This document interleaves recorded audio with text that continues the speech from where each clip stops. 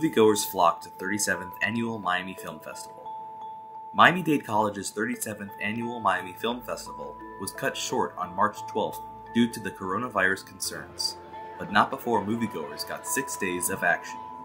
This is so exciting at the Miami Film Festival. It is now my home, Miami. This is the second year in a row that I am a director of a film at the Miami Film Festival, and every year it's just such an honor and a pleasure to be here. I'm delighted again to be here and hopefully to see many of the students. Starting on March 6th, the festival, which was originally slated to end on March 15th, featured more than 100 screenings at several movie houses across Miami, including the Olympia Theater, Coral Gables Art Cinema, Tower Theater, and Silver Spot Cinema.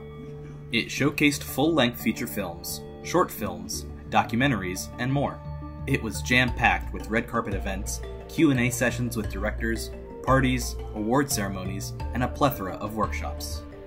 Despite being cut short due to the coronavirus pandemic, the festival said it still plans to give $150,000 in cash prizes to filmmakers who entered in the festival's competitions.